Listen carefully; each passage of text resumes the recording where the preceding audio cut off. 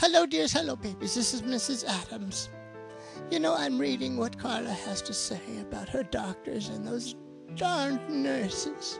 Why, baby, why? Anyway, listen, please, won't you? You do what you need to do, and when you're done, you'll be better than new.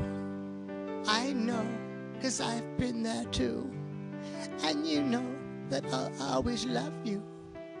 So please, dear, don't worry. Mrs. Adams knows best. You'll be fine. It might be difficult for a while, but you have so many wonderful friends and family members, and yours truly, Mrs. Adams, and Stephen, who's just crazy about you. He's my grandson, of course.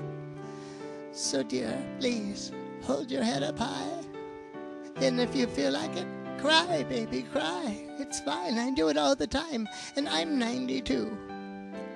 So, all I can say is you're going to be perfectly fine. You just have to go through some things that are not pleasant.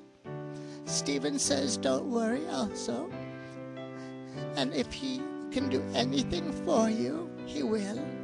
And I would too, but I'm a fictional character, unfortunately. So unfortunately, I can't. With all the love in the world, yours truly, Mrs. Adams. Don't forget me, Grandma.